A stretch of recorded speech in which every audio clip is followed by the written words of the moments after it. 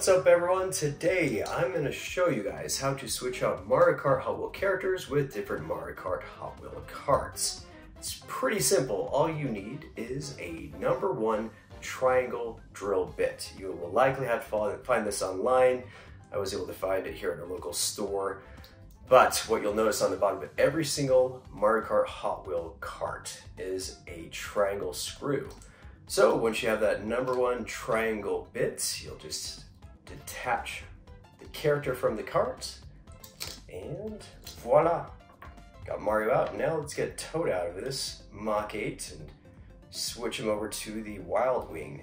So one thing that you'll notice about different characters is that they will have different size screws, and it is important to use that same screw. It's this way with Toad, with Diddy Kong, I believe, as well as the princesses. So we got Toad now into the Wild Wing. We just gotta snug him on down here just a little bit more. And Toad is done. Let's get Mario in here. So one thing that I have found is that this does not work with every character. Bowser and Donkey Kong are definitely the most difficult to switch into carts that they just simply don't fit into. I have been able to chisel down Bowser a few times to get him to fit into carts that he previously could not.